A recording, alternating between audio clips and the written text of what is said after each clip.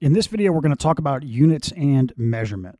Okay, so first, there's different measurement systems. There's an array of different measurement systems. So SI is a measurement system. US Customary is a measurement system. There's CGS, FPS. But the goal for the future is to have SI be the worldwide standard for measurement. So we're just going to focus on SI. However, in the year 2023, English units are still used, particularly in the United States. And so we're going to focus on English units as well, so you can also understand exactly how this system works. Okay, so first of all, I keep saying English units. I'll sometimes say US Customary. I'm saying SI. I'm throwing around these different terms. In general, what I'm talking about is the metric system and English units. So for the metric system was invented in the 1700s during the French Revolution. It gained popularity. A lot of people were using it. And as it became more popular, at some point, there needed to be some organization to it. And so governing bodies are established that can create a system of rules for using the metric system. And these rules help all measurements and scientific work across the world become more uniform. It makes communication easier. SI is the current governing body for the metric system. SI was established in 1960. So you'll hear this called SI. That's System International, or you'll also hear it called the International System of Units. That's all the same thing. Or you'll also hear it called the metric system. That's all you're saying, SI. And so SI is to the metric system as US Customary is to English units. English units is the raw system, and then the governing body is US Customary. This governing body was established in 1832, and you'll sometimes hear people say imperial units, the imperial system. That's technically not correct. US Customary is not the imperial system. They're similar, but it's not technically the same thing. But you're talking about English units here. Okay, so in any system of units, we're dealing with quantities. So all of these are quantities, and anything else we measure is a quantity. A quantity can be defined as a property of a phenomena, body, or substance to which a number can be assigned with respect to a reference. So that's the key term there is reference. Quantities are relative to a reference. The reference can be a measurement unit, a measurement procedure, or a reference material. Okay, now any system of measurement is going to define certain quantities as base quantities. These are the base quantities of the SI system. Now, technically, any unit system can choose its own base quantities. However, quantities like length, mass, and time, for example, these are so fundamental that a unit system is going to have to choose one or more of these as a base quantity. So what do I mean by fundamental? One of the definitions of a base quantity is that no base quantity can be expressed as a simple product of the other base quantities. If it can, then it's called a derived quantity. So all other quantities like volume, area, energy. So volume is length cubed. Area is length squared. Force is mass times length over time squared. Energy is just force times distance. So mass length squared over time squared. Power is just energy per unit time. But I can't say length is what? Yes, it's the cube root of volume, but that's not a base quantity. Volume is not a base quantity. One of the other properties of base quantities is that they all require a reference from nature or from the physical world to serve as their official definition. That's in essence what makes them completely independent. And it's this reference that creates the unit for that quantity. So for length, the definition of length in the SI system is where the unit of the meter comes from. The fundamental unit in the SI system for length is the meter. Now, technically, you only need 3 base quantities to have a system of units.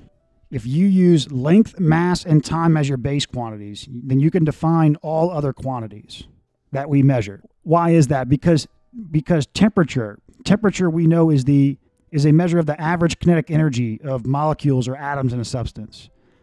Well, energy, we talked about, that's just mass, length, a relation of mass, length, and time. Electric current comes from a potential, that's energy. Amount of substance, that's just a count. And then luminous intensity, so intensity is an energy over an area. Energy is mass, length, and time. Area is length. However, the SI system, or the International System of Units, decided to have 7 base quantities with specific units for each. And the reason is that they felt that these 7 base units described the other units more compactly and conveniently. But for example, the CGS system of units only has 3 base quantities: the centimeter, the gram, and the second.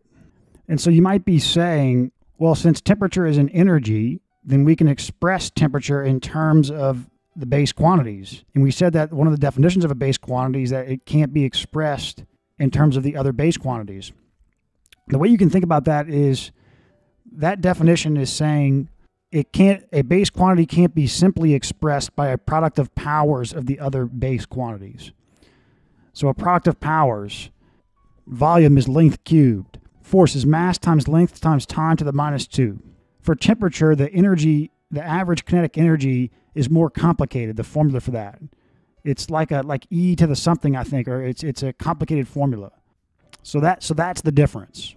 Okay, so let's go through all of the base units for the SI system, the official definitions for each of these quantities. And at the same time, we'll do US customary.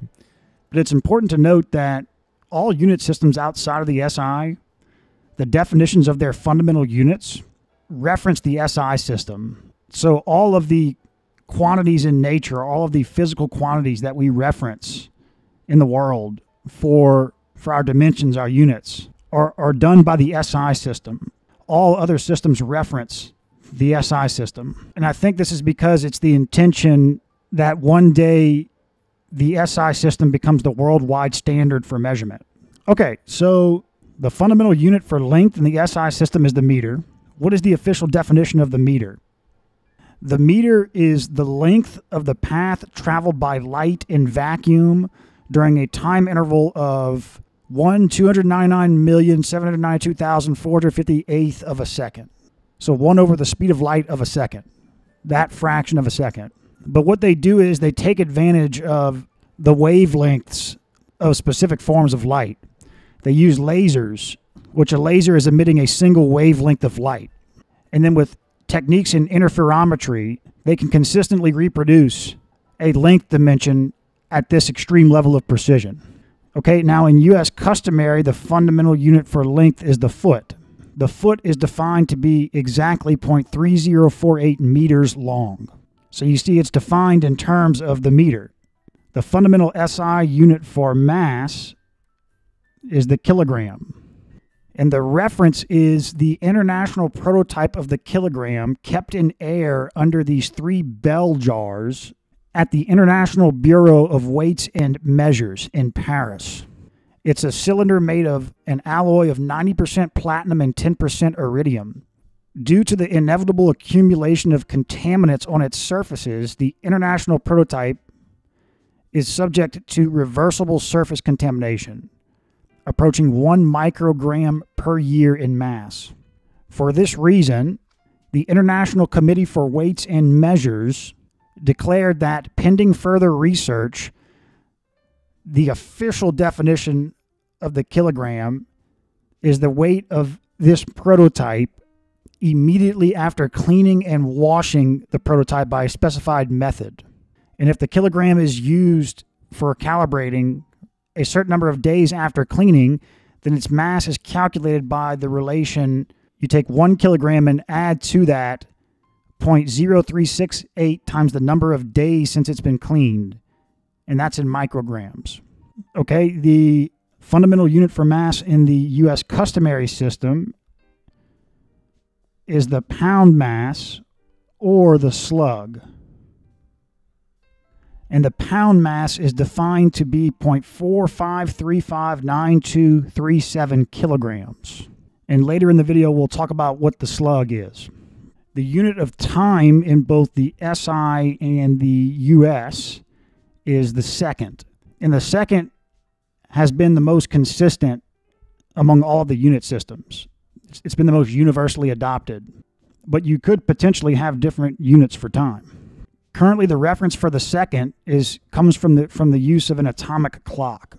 The second is the duration of 9,192,631,770 periods of the radiation corresponding to the transition between the two hyperfine levels of the ground state of the cesium-133 atom.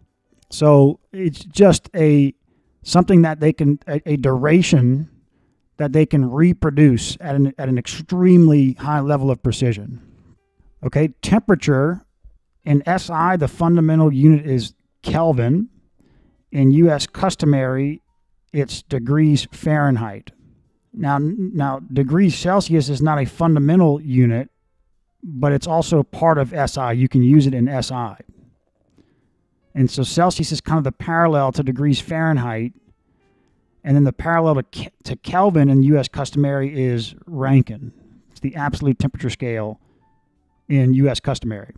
And so with temperature, you need 2 reference points to define the temperature scale. And with an absolute temperature scale like Kelvin or Rankine, you have absolute 0. That's 1 point. The second point is based on the triple point of water. And the International Committee for Weights and Measures recently clarified the definition of the triple point of water by specifying the isotopic composition of the water to be that of Vienna standard mean ocean water. And so here's looks like a rough calibration of a thermometer. And this just goes to show you that you don't necessarily have to use the most extreme precise reference there is for calibrating every single instrument. I'm sure this is not Vienna standard mean ocean water. And similarly, if you go buy a tape measure from Lowe's, that probably hasn't been calibrated with some reference that referenced the speed of light. Factories that make tape measures, what they calibrate all of their tape measures with most likely doesn't need to be that expensive. But these extremely precise definitions for these units, it's there if you need it. For example, time, there might be systems that need to reference atomic clock level precision, communication systems, satellites, where thousandths of fraction of a second can add up and cost a lot of money, or even have the system not work. Need to have that precise of time measurement systems. Okay, both the SI and the US customary use the ampere for electric current. The ampere is defined to be that constant current which, if maintained in 2 straight parallel conductors of infinite length, of negligible circular cross-section, and placed 1 meter apart in vacuum, would produce between these conductors a force equal to 2 times 10 to the minus 7 newtons per meter of length. Okay, the amount of substance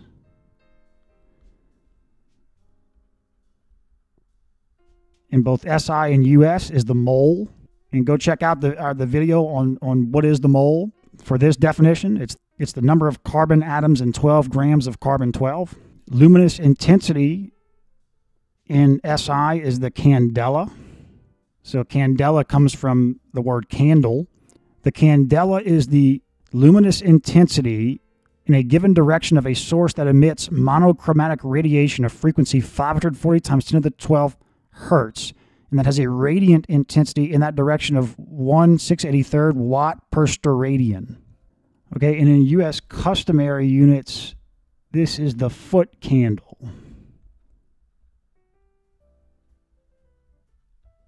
And the foot candle is defined as 1 lumen per square foot. And a lumen is a unit in the SI system, not a fundamental unit. And a lumen is a measure of the perceived power of visible light emitted by a source. Now, technically, US customary treats mass as a derived quantity.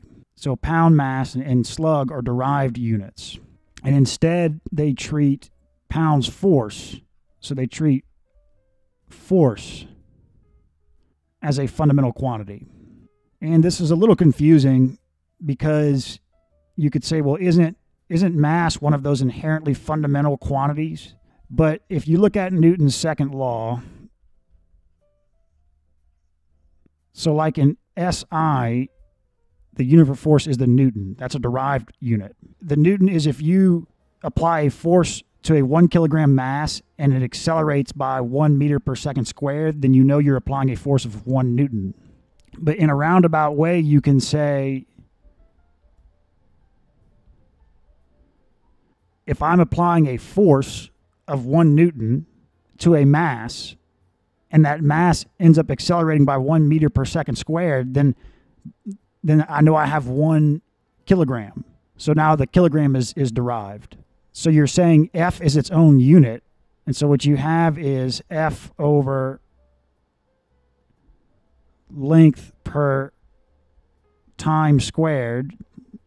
So M, this derived unit, is F T squared over L. And you're treating F like it's its own fundamental quantity, similar to what you do for length and time and mass in SI units. I don't know why US does that. To me, it's a little confusing. I feel like mass is much more fundamental. But when you think about how mass and weight are kind of intertwined, you have the kilogram, you have in Paris, the official kilogram, but we think about that fundamentally, that we know the weight of that, not the mass of it, right? We know how much it weighs. Weight is a force, not a mass. So I think when you look at it that way, then maybe you could argue that force is more fundamental than mass and mass is derived. But okay, we're focusing on the SI system, so these are the fundamental quantities. However, particularly in the United States, you might have to deal with US customary. And it can get confusing if you have problems where you have pounds mass, pounds force, slugs. How do you deal with a pound force and a slug and a pound mass? You can convert between feet and meters easily. That's not a problem. You can convert between Rankine, Kelvin, degrees Fahrenheit, and Celsius. That's no problem. Okay, this is what you need to know. I'm going to lay this out for you, and then you'll have no issue. So Newton's second law, F is equal to ma. In SI units, this is very simple. 1 Newton is equal to 1 kilogram times 1 meter per second squared. And the gravitational constant is 9.81 meters per second squared. Okay? This is SI. Now, what about in US customary? 1 pound force is equal to 1 slug times 1 foot per second squared. The gravitational constant is 32.2 feet per second squared. And then 1 slug is equal to 32.2 pounds mass. This is US. That's everything you need to know. If you're good with unit conversions, it might be a little bit more of a tedious process when you're doing a problem in English units. But you can get through everything you need to know with this. One conversion factor you'll typically see is that 1 pound force is equal to 32.2 pounds mass feet per second squared. You'll see this conversion factor a lot. But look at what this is. You're taking this 1 slug and replacing it with the 32.2 here. You see? So you don't really need to, you just need to memorize this. Okay, so the last thing I want to do in this video is do a few unit conversions just to help you get a little more comfortable with units. So one thing that always intimidated me was that you have these vast array of different units: acres, pints, quarts, liters, gallons. But if you know how to do unit conversions, all these units shouldn't be intimidating to you, because once you find out what quantity that unit is it an area, is it a distance, then you can either find that conversion factor directly through a Google search and just make sure that your reference that you find on Google is a quality reference, or you can find conversion factors that can help you indirectly get the conversion you need. So if you find your conversion factor in terms of meters, let's say, then you can convert to meters, and then you can find the conversion factor from meters to, let's say, feet, and then you've got your unit, your distance in feet. For example, let's say you have 3 light years, and you want to know how many inches are in 3 light years. Well, the first question you ask is, what is a light year? Is that time? It says years. Is that time? Well, no, you'll find out that that's a distance. So let's say you want to know how many inches are in 3 light years. And you know that 1 light year is 9.461 times 10 to the 15th meters. So what do? Okay, you say 1 light year is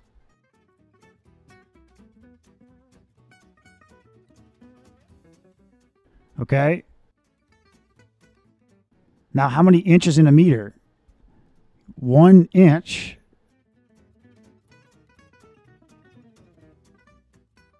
is 0.0254 meters. So in 3 light years,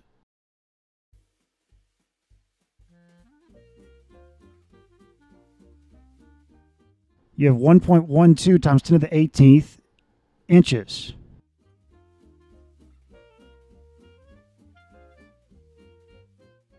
Okay, what if we wanted to know how many acres are in a square light year? Right? A light year is a unit of distance. So if we have 1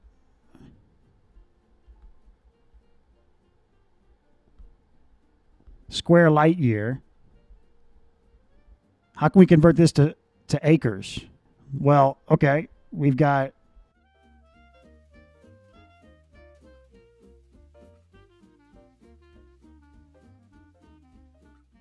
this many meters in 1 light year, so let's square this. Now these units cancel. Okay? Now 1 acre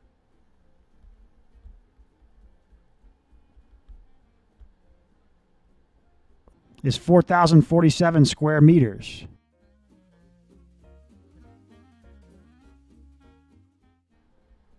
Okay, so now these cancel. So we've got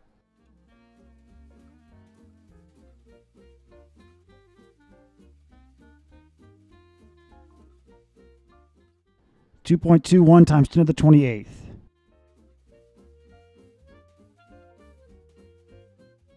Acres in 1 square light year. Okay, let's do one more. Let's pick another unconventional distance. 1 nautical mile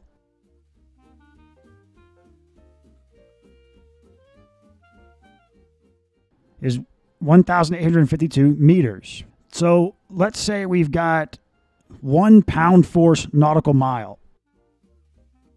Okay, this is a unit of energy. It's a force times a distance. How many kilonewton meters are in 1 pound force nautical mile? Okay, let's find out. You have 4.45 newtons in 1 pound force. Okay, now you've got 1852 meters in 1 nautical mile.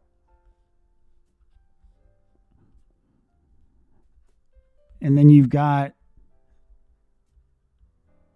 1,000 newtons in 1 kilonewton. So now we're left with kilonewton meters.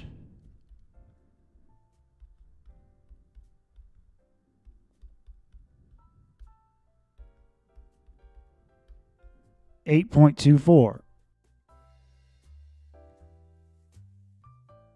Kilonewton meters. 1 pound force nautical mile is 8.24 kilonewton meters. So you see, you can convert between any units you want. If you see a unit that has a pound mass in it, you can convert between slugs. You can convert pound force to newtons. You can do any. It's no problem at all.